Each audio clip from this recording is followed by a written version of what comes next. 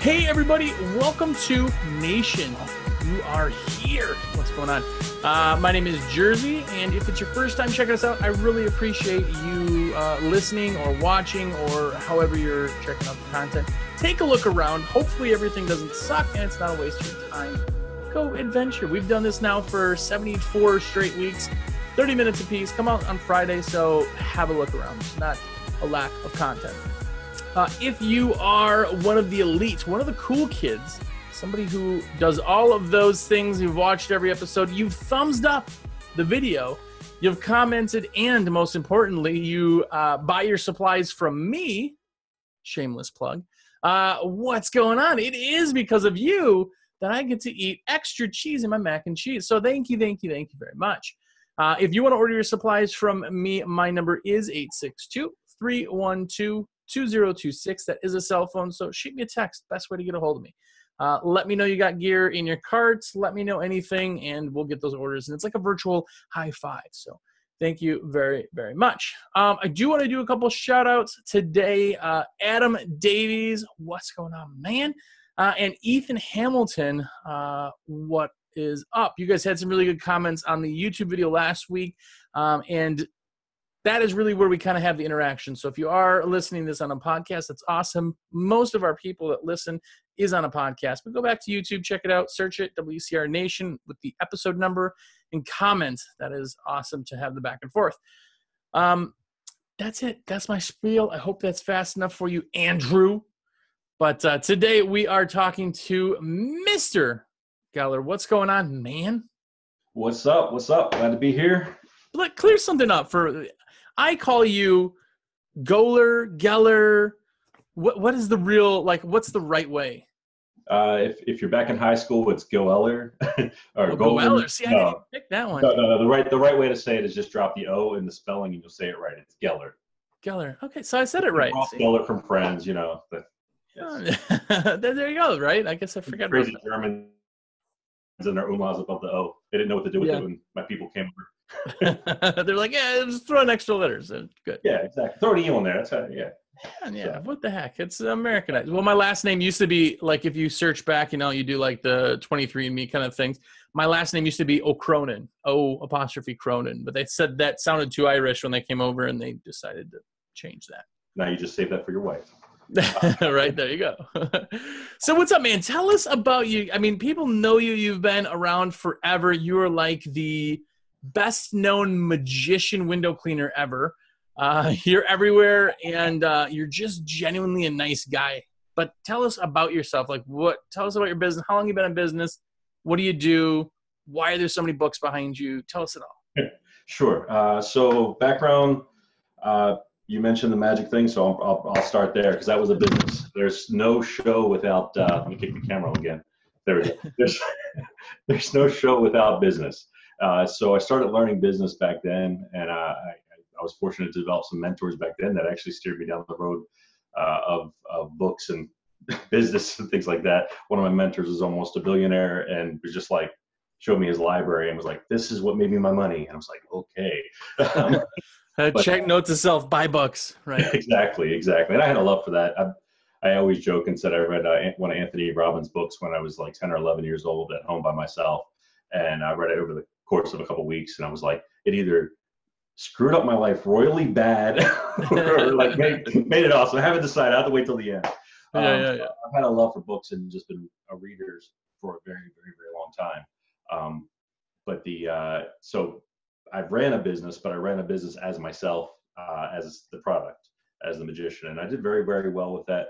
I like to joke and say I did that until I made my first wife disappear. Nice. Anyway, after she disappeared, I went through a pretty dark time, as anybody who's been through a horrible divorce knows, and kind of like went into a shell, went from this big extroverted character who was marketing himself, making lots of money, to like literally taking a stopgap job working for like Dish Network on roofs putting dishes on. Wow. I just like hermited in.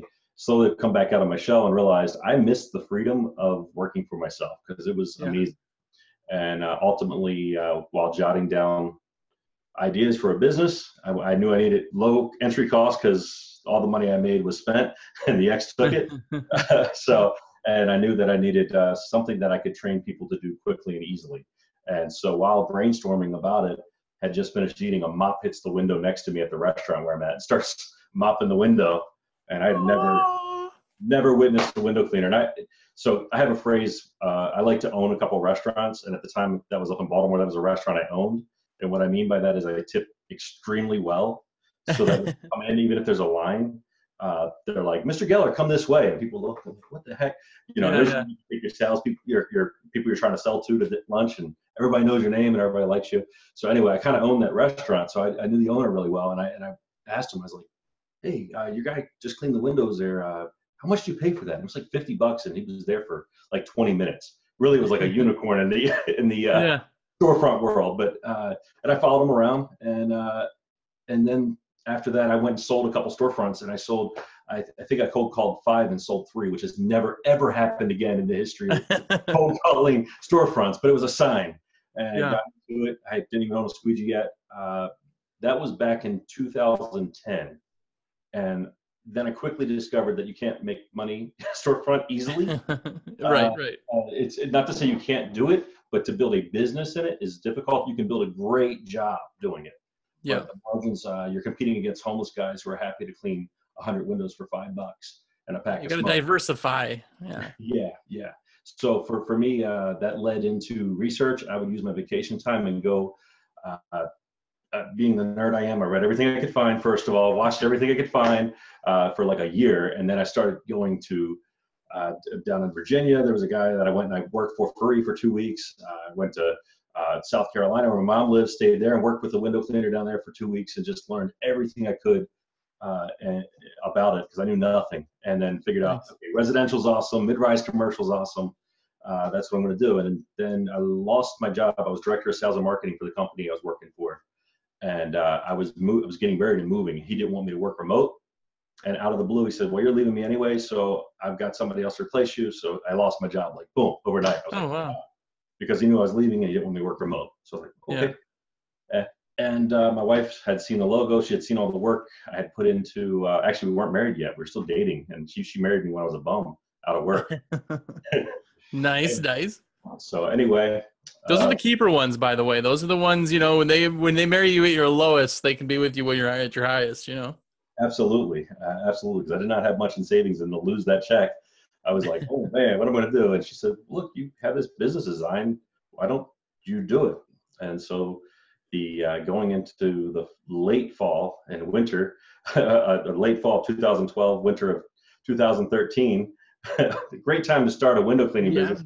If you need cash in the winter, just a great peak of the season. Yeah, exactly. Which, by the way, were you in DC, like that area at the time? Which it's always warm and sunny. So there's nothing like charging through 3 feet of snow to go clean your first house. Yeah.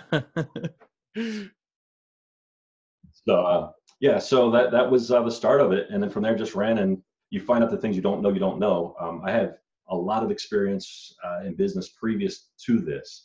I've done a lot of sales, a lot of government sales, a lot of commercial sales, residential sales, you name it, sales training, sales managing, marketing, all that type of stuff. And then also management. I've ran stores with up to 70 people. I've, my favorite job was working at as a barista, as a general manager of a coffee shop. That was awesome. Nice. I think it was because I was like up to 17 shots of coffee a day. Everything is amazing when you're seeing like rainbows everywhere. And Exactly. So I had some what I thought was great business experience, and then you run for it, and it's totally different when it's yourself. Because I'm like, okay, I know how to read a P&L, but then it's like, hey, who gives me the P&L? Where does that come from? It's supposed to. I've never set up accounting systems before. I've never set up anything like this before. So you find out very quickly what you don't know. So anyway, and then flash forward a little bit more of that, being a reader and all that, through that same time, I got really, really heavy into the copywriting thing. A lot of people know me for that from different things I've put out in presentations I've done that way, because to me, that's the end all be all sales and marketing. Is if you study that, you're like, it. Here's the thing I always say is, if you want to learn sales, study negotiation. because by the time you're into a sales position, it's a negotiation. You're trying to create a win-win for everybody, and you're just that's more of the nature of it by the time you're in that sales thing. If you want to study marketing, study sales.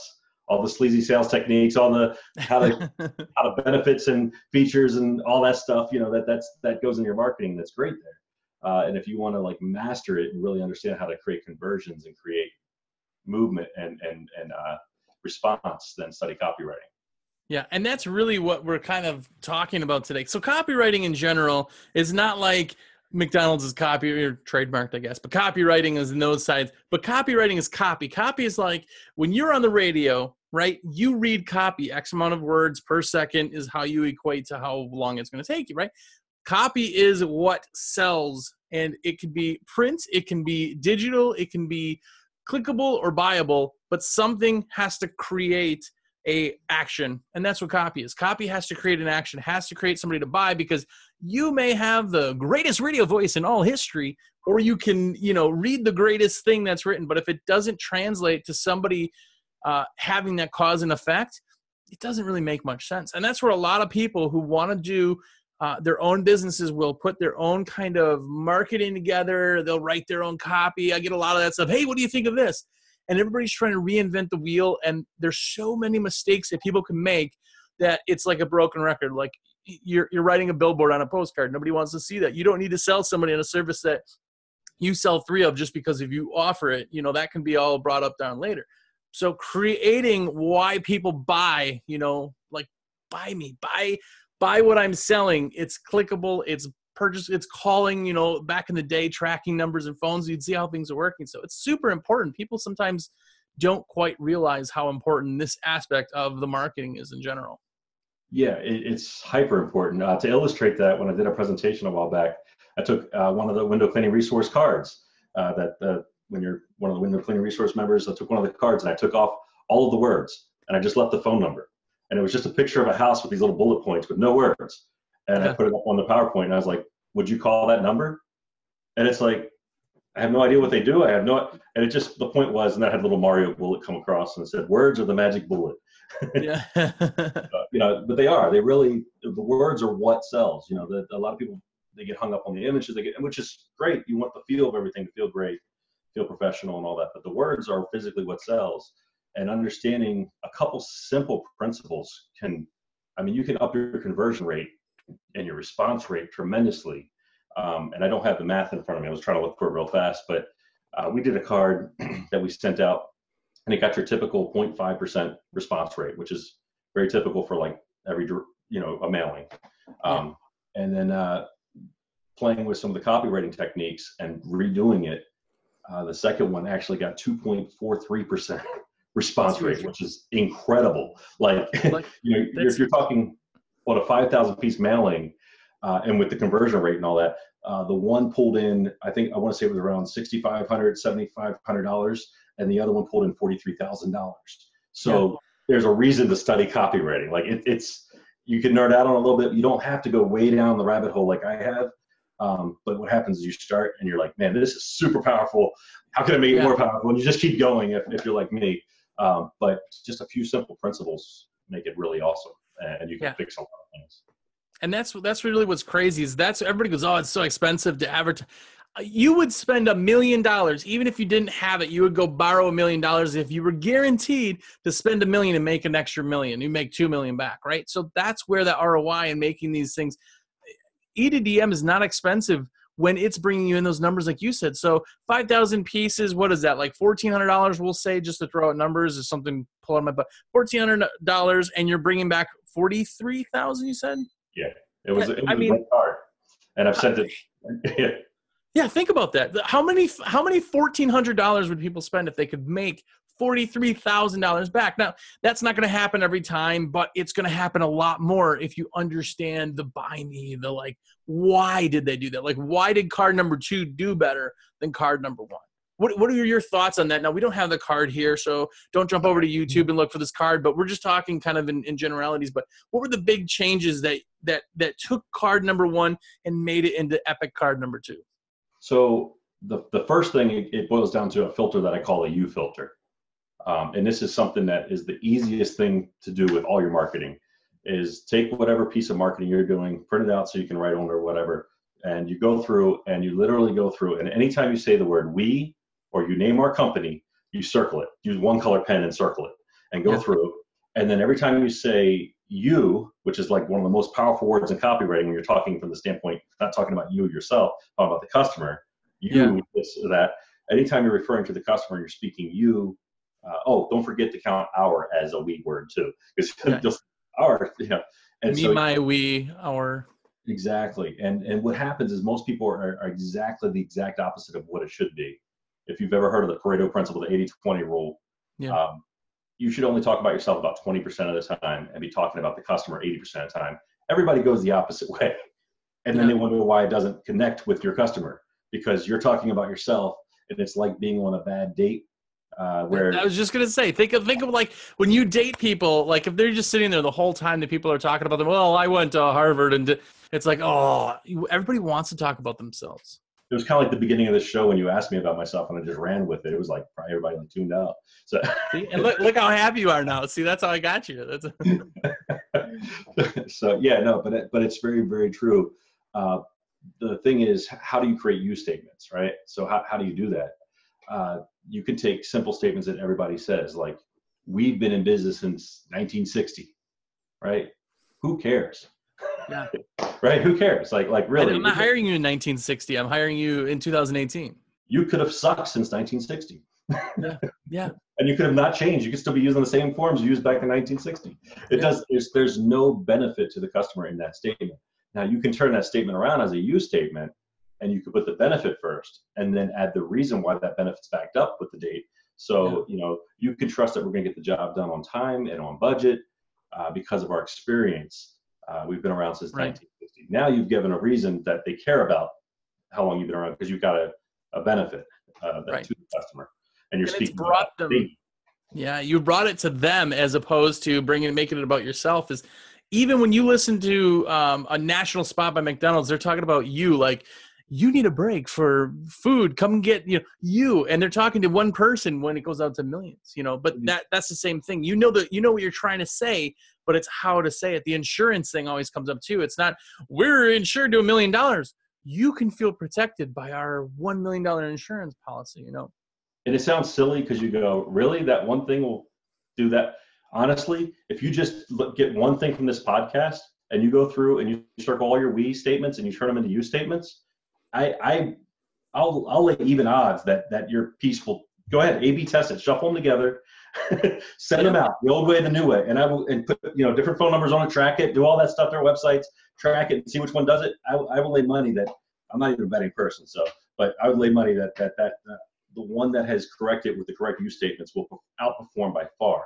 And it's really easy. It costs you nothing to do, but maybe 20 minutes of time to go through and reword your we statements. I can't tell you how many websites. Oh my goodness. And you just go through and it's we. Literally every sentence starts with we. You'll see it now everywhere you go. Yeah. We. And the thing is, it's a natural thing to do. And I tell this story about FedEx. When FedEx first started and they were first pioneering the idea of your package delivered overnight, they didn't have that message down well. And what they did was they spent over $1 million and they lined up all their planes and their trucks and everything, and they showed all their stuff, and it was the entire we statement, this commercial that they spent all this money filming, and it was all about, we can get your package there overnight, right? And it was just, they literally ran the ad, I think they said 4 times, and they realized, oh my God, we made a huge mistake, and they pulled it back, and the ad everyone remembers. The ad everyone remembers is the Micro Man guy, the fast talking Micro Man from way back. Micro Machines, rather. I don't know if you remember. Yeah. Oh, yeah. That fast talking dude. And he went on there and he went talking fast, and the message became your package overnight, guaranteed. And it was a very you statement. And it makes you wonder, would FedEx have been here today had they continued down the we path? Because they were really tight on money when they first started. That's the change of a word. Like, sales is so... It's in your brain. It's so, like, the biggest selling anything to convince a billing selling factor is stopping pain. Pain is the biggest selling factor. But yet in window cleaning, there is no actual, it's not like, oh my gosh, I cut myself, which I have a cut on my forehead for my stupid cat. I was trying to put him, We had people in, anyway, it doesn't matter. Trying to put a cat in another room and scratch me in the face. But I have an injury. I need to stop this injury. But it's not that. It's the pain of doing something you don't want to do, or like this is all, it's so mental. It's so mental that changing one little word like that can be amazing. Absolutely. One other thing I'll add to, just before we continue down the copywriting rabbit hole, is that something I've studied Sandler. Anybody knows the Sandler sales method? Adam Sandler. Yeah, Adam Sandler's great sales method. I've studied a few of his. yeah. If you sold like him, you probably do all right. Right. But no, like Sandler sales methods, Ziegler and the Grant Cardone closes and the hard sales type stuff and all that. I've studied all of them, and I'm going to tell you that they don't work very well for window cleaning. And I know I'm going to get some feedback and flack back for that, and I'm okay with that. It's the ideas that they convey. Also, one of my favorite books to read. I'm not a reader. Like my bookshelf's on that side of the camera because it's pitiful and you'd cry. But the one book I've read multiple times is Grant Cardone's Close. It's like 101 Closes or something like that. It's a workbook, but the idea, there's no way that somebody could, like, if I'm trying to sell window cleaning and go, let me talk to my wife. And I say to them, it's my fault for not telling you what we've tried to convince you. Now, if your wife loves you like my wife loves me, then you're going to definitely have a signature and she wants you to be happy. Like, sign here and here. Like that, you can't do that at window cleaning. But the idea behind taking it, all these books are the ideas that you have to kind of read into. Yeah, and I read all the closes, I read all the stuff, but I'm going to tell you, forget them. And then occasionally you'll need one little piece of a close just to push someone over the edge. But here's the deal.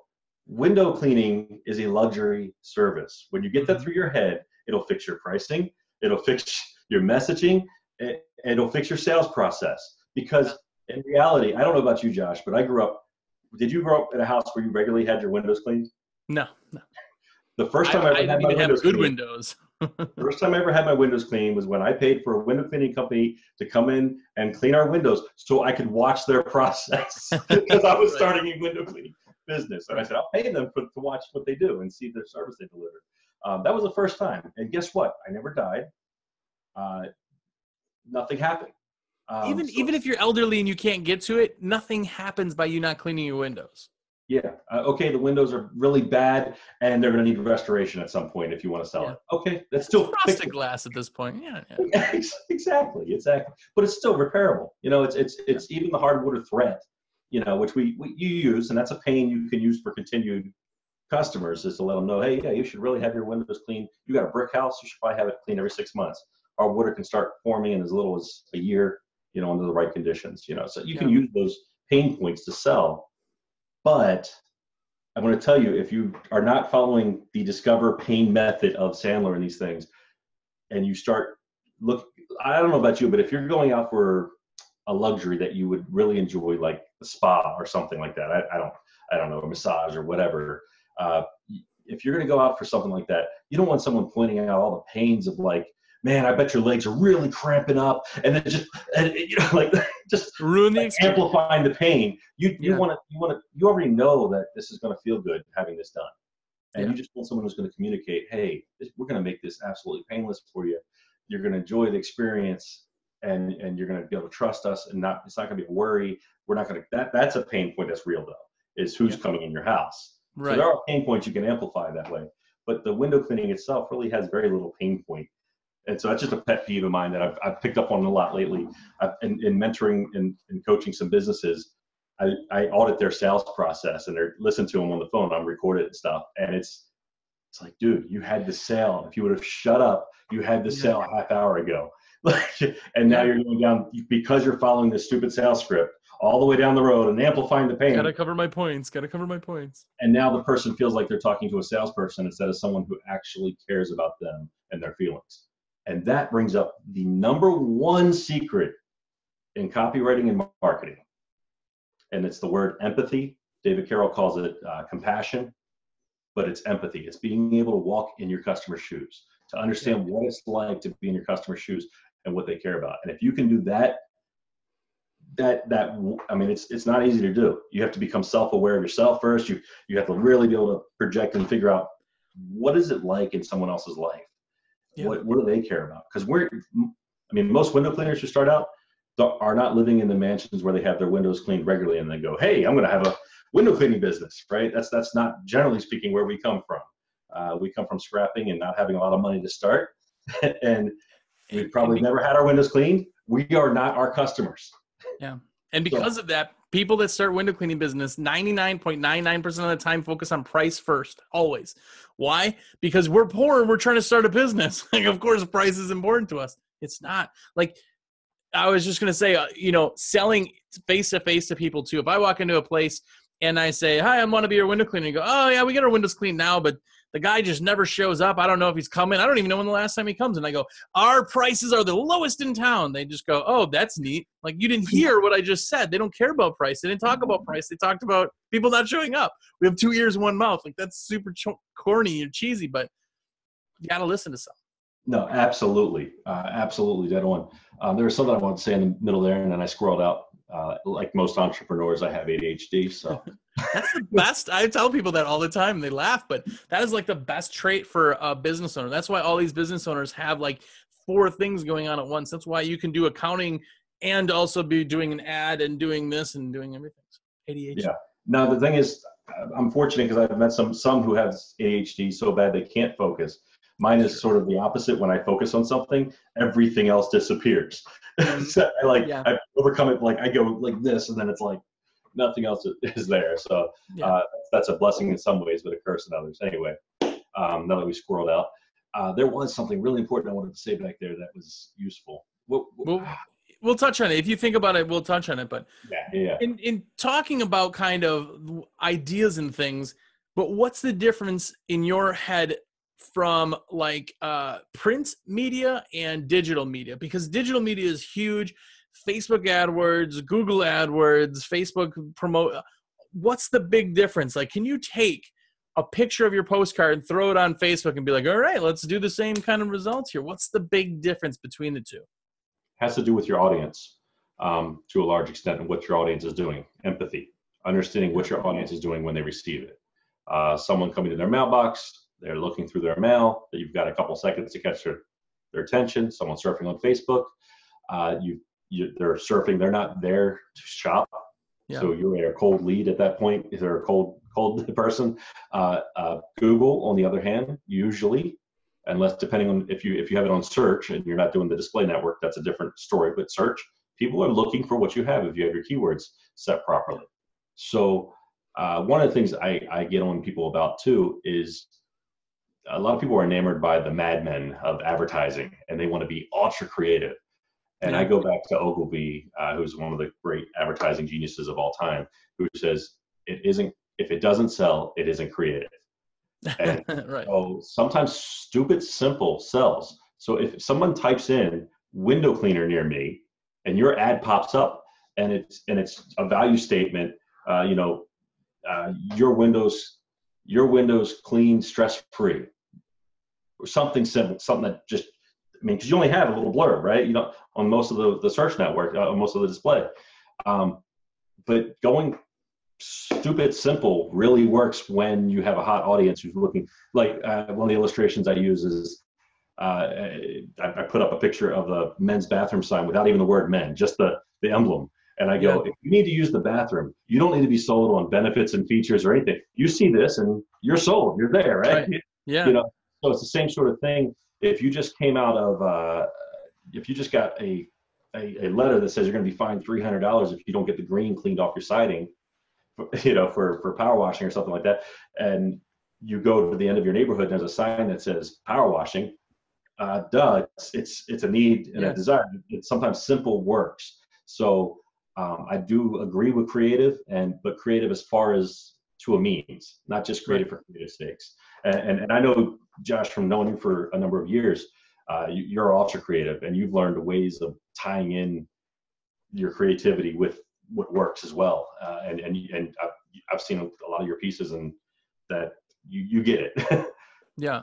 Well, the other thing is that you can be creative, different in one side of it, but still have the basic like message of, everybody wants to reinvent the wheel. Like I said, everybody thinks that how they do it, it's the Benji idea. Like if you remember Benji wouldn't like soft wash or pressure wash a house. He had to do it differently just because it was different. It took him twice as long, spent more in chemicals, and it was a duct tape thing to get, but it was different. I reinvented the wheel. I'm so smart because it, like, you don't always have to reinvent the wheel. Being different doesn't necessarily mean changing everything about it, but maybe changing the color scheme or the direct. I had one of my best Facebook ads, and I don't have the numbers in front of me to tell you. One of the best Facebook ads we ran, and we ran it for maybe 2 weeks in the spring, it was a guy, it was an older guy, and he just has his head down, and he's like, the camera's kind of over behind him, and it's just all the houses, like the windows, and it just says, "I hate cleaning windows." That was it, and a phone number. Actually, I think it was a website. I think it was the website or the phone number website. That was all it said, and I kid you not, it was just amazing because it triggered people. It wasn't reinventing a wheel. It was simple. It was just, everybody hates cleaning windows. Something cool to do is ask your customers why they hired you. And you'll get answers that you can then echo back in advertising. And they're not the answers you think they're going to be either. Like, oh, why'd you hire me? Oh, the price? I haven't looked at the check or the price. I couldn't tell you. One of my favorite reviews, because we send out a survey to every single customer after we work. One of my favorite comments, because we have a section in our survey that says something I think can be improved, right? Which is the most valuable section we have. Yeah. And I would say probably twice a month we'll get this comment, which I love because it's really not something we can improve. They said, your service was absolutely amazing. I think the price was a little high, but honestly, it was really, really worth it. Yeah. And so they're saying our price is a little high, but they're also saying really worth it. Everything else is rated, 5-star, 10 net promoter score, and this raving review. And then they're just like, yeah, your price is a little high, but you know what? It was really worth it. So, yeah. So I asked this, the last time you went out to dinner, like a super fancy, you and your wife went out to celebrate whatever, it was a great meal. How much did you pay for that meal? You remember how delicious it was. How much did you pay for that? I have no idea. No idea. Nobody does. Everybody just go, well, I remember it was a lot. And I remember as the check came, I went, golly, but I don't remember it now. I remember the experience of it, We're slowly migrating into a discussion about value proposition and perceived value here. And then that's fine because there's that ties right into copywriting 100%. Because here's something that I posted and other people have thanked me for, and I want to say this real fast, and that is that if you consider your value proposition, some people perceive value as the lowest price. It doesn't matter anything else. There's always some people in the world who are going to perceive the best value as the lowest price, right? Yeah. And then there's other people who will always perceive the value as the highest priced, because they always buy the best of everything. If it's high price, it must be the best value. It must be the best thing. That's what I want, right? And then there's this middle ground where they're looking for a reasonable price, but a lot of value, bang for their buck, and this middle section. For me, that's where I hunt. I'm not going for the high end. I'm not going for the low end price-wise. But when you realize that people perceive value differently, it helps you understand why not every customer is your customer. And you become okay with that because now you can niche, and this is why I say it goes back to the copywriting. You're speaking to your customer avatar. You're speaking to who you can best serve. And if you try to be everything to everybody, as a statement goes, it's very true. You end up being nobody or nothing to nobody, right? Matt and I do this donut hole thing where you have quality, price, convenience, and if you try to message all three of them, you end up in the hole in the donut. You can slant two, but you're far better off harping on one and being what people want. And then there is no other choice. There's no one else who can offer what you're offering because they're all doing the same thing. They're all me too. We do it all. We're the cheapest. We're the best. We have the best people. And so that goes in the value design. Windows the cleanest.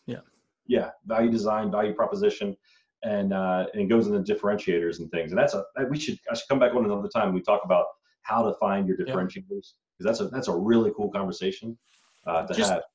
And to touch on that, I asked a question a couple of weeks back, like, who's your customer? Like, what's your USP, right? That's important. I thought everybody had it. I didn't want to know everybody's take. I didn't have one person come back with like people were like, oh, I'm really nice. Like people like all these things are coming back. And I'm like, I think I blew up on me. Like I'm not talking bad about any of you people. you still need to get better USPs, but like nobody came back with like a definite, here's my customer, here's why I sell. You got to find that all too, to advertise and to figure out your copy. You have to figure out who your customer is. When you're new, those are the guys who just want everything. Those are the ones that, oh, I started a business. What do you do? Yeah, I do window cleaning, pressure washing, roof cleaning, siding repair. I pick up dog poop. I can shovel. They do everything because they have to kind of pick it up, you know. But once you kind of realize who your audience is, like you said, you really get an idea who your audience is, then you're talking to that one person. You're not talking to a mass of people, you know. And there's two games. You have the long game and you have the short game, which is survival. Right. Yeah. You got to eat. You got to have sales. So when you start out, I don't fault anybody who goes, yeah, I can do that too. I can do that too. You don't want to stay there because that is really bad spot to stay. You're not going to be really profitable. The name of the game is profit. That's going to put food on your table barely. But as you're going forward, you're going to want to chop off things you'll do, and you're going to want to find out who your customer is and play the long game and messaging to that customer. You're going to be far better off than a great book on that is Pumpkin Plan by Mike Michalowicz. If you guys have not read that, it's a great book on niching. Or you can read one of my favorite books on marketing, Duct Tape Marketing, which basically has a 10-page section in it, which is the entire thing of Pumpkin Plan, like 8 years earlier. I love Mike Michalowicz though, so I'm not bashing him. He expanded on that and went further, but both of those are great books, and they talk about how to really niche to your customer. And it's, as a magician, to flash back there for just a moment, my mentor told me, he says, when they want a magician, then they're price conscious. But if they want Mike Geller, there is no other Mike Geller, and they'll pay whatever you ask because you are only Mike Geller. So if you can set yourself up that there's only one company like yours, and it's not in necessarily a different technique, it's in your value proposition and in your corporate beliefs, and you're speaking to your customer and how you design your service to fill that. Well, now there's only one company that can fill it. They'll pay whatever you want because no one else is filling that niche, which sounds very esoteric. And that's the downside of that is when you start talking strategy instead of tactics. Tactics are cool because you can implement them right away. Strategy's hard. I describe business and coming up with your marketing strategy and your messaging strategy like this. It's like playing a video game in reverse. You know how the first games in a video game are typically really easy? Right? You're getting the controls down. And then by the time you get a little bit harder, you're building the skill. And by the time you get to the boss level, it's hard, but you've built up all the skill. Yeah. Reverse that, and that's business marketing. Is the hard thing to do is figure all of this out. And that's, the most people don't ever get past the first exercise in the first chapter of Duct Tape Marketing in that book because it's actually spelling out what you need to do strategy-wise. Yeah. It's this massive thing. But once you get that, all the rest of your marketing is effective, and it gets easier and easier and easier going forward. And it's like playing a video game in reverse. Yeah, that's the one thing that's interesting. I know we're a little off of kind of the copy side of things, but when you realize that this is everybody does this because I don't want to work for somebody else. I want to have the long, but nobody really gets the long game. Like nobody really gets like, what are you doing now that's going to change what's happening in 5 years? Well, I'm getting more customers now, and that's going to create more customers on the road. Okay, yes, but what is affecting that business then? Like everybody could look. I've been in business only for 12, 13, whatever years. I can look back and be like, well, those first few years, I know exactly what I did wrong. Like everybody can now. So why not look the opposite way, like you're kind of saying, and say like, what can change down the road for what you're doing now? Yeah, I mean. One of my favorite books is 7 Habits of Highly Effective People, and that concept of begin with the end in mind, like that is like it's a mantra for me because it's like, where are you going? Where are you going to end up? And there's an analogy that I like that somebody told me the other day. I can't remember who told me. They said most people die in a survival situation because of decisions that they made that they didn't know would have dire consequences later. Yeah. So they make these decisions early on, like instead of staying put, let's walk and try to find somewhere. It doesn't seem to have a benefit either way. And like in hindsight, and so a lot of times hindsight's always easier. Yeah, exactly. But we do that a lot of times in our business though, where we're making decisions in the moment.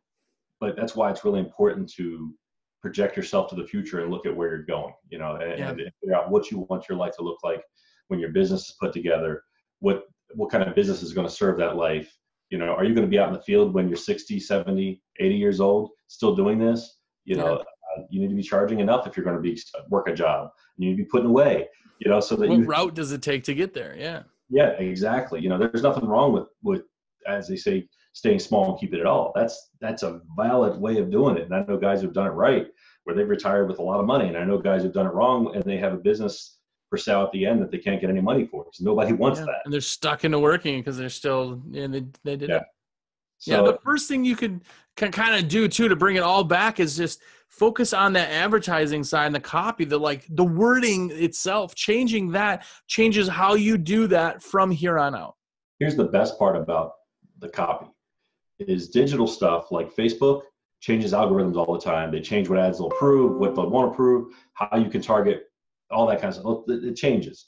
And you got to constantly keep up with the digital world of advertising. Copywriting is a skill that once you learn it, the skill is learned and you'll have it for your lifetime.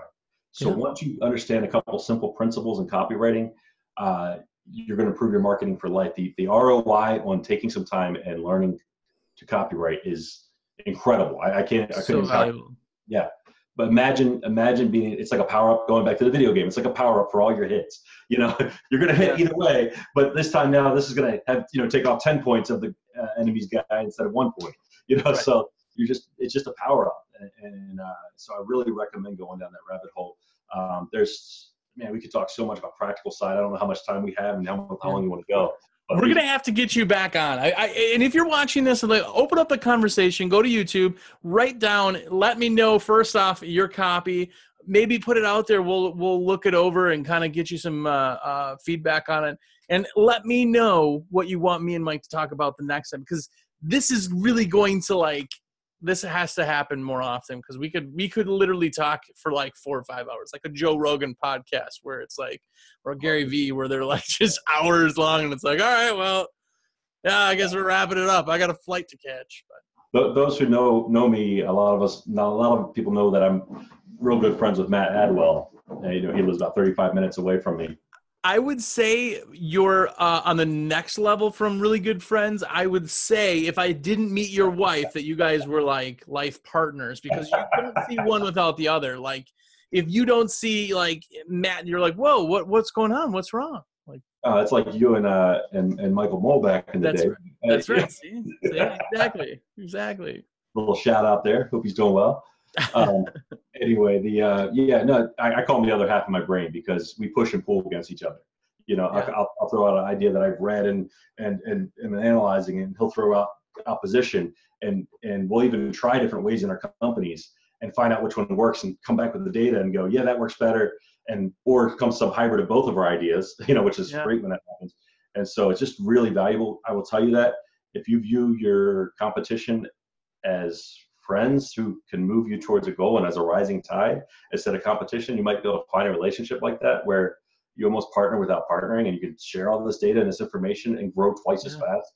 Anyway, I was saying about the Joe Rogan, all that came out of the comment about Joe Rogan, because I was like, man, the first time I met Matt was at a convention up in Bethlehem, and we didn't really meet to the end, and we're both leaving, and we get talking. And it was 5 hours later, we're still standing at our car talking. And it was really incredible. We had been at parties, we knew some of the same people. We had been at the same parties and things like that years ago. It was what? But I was like, man, I kind of wish I recorded that first conversation, because I guarantee you people would have paid for that first conversation. It was when you find somebody like that you have synergy with, and it's a great thing. So the other night, we were doing some security work for his church over there, and he said, hey, you want to come over? And I was like, yeah. So we ended up sitting out there till 3:30 in the morning chatting, marketing and business. When you get older and you own a business, it's different. Oh man, dude, Saturday was crazy, man. I was out till 3:30 talking about business practices, and it's so different than what it used to be, The thing is, it's always mindset levels that you're fighting for. When you first start out, you can always tell somebody's mindset by the questions. When somebody's new, they're always asking technical questions. How do you clean this? How do you do this? What tool do you do this? That's kind of the graduated one. Which one's best, right? Yeah. That's the next step up is what tool is best. And I would talk to you if I wanted to know what tool is best, honestly. I would just go. I like that. The shameless plug too. I like that. Absolutely. I know your stuff, and I don't want to. I'm at the mindset now. I honestly don't want to occupy my time with the technical that much. So I'm going to trust somebody who's in the industry. Trust your vendor.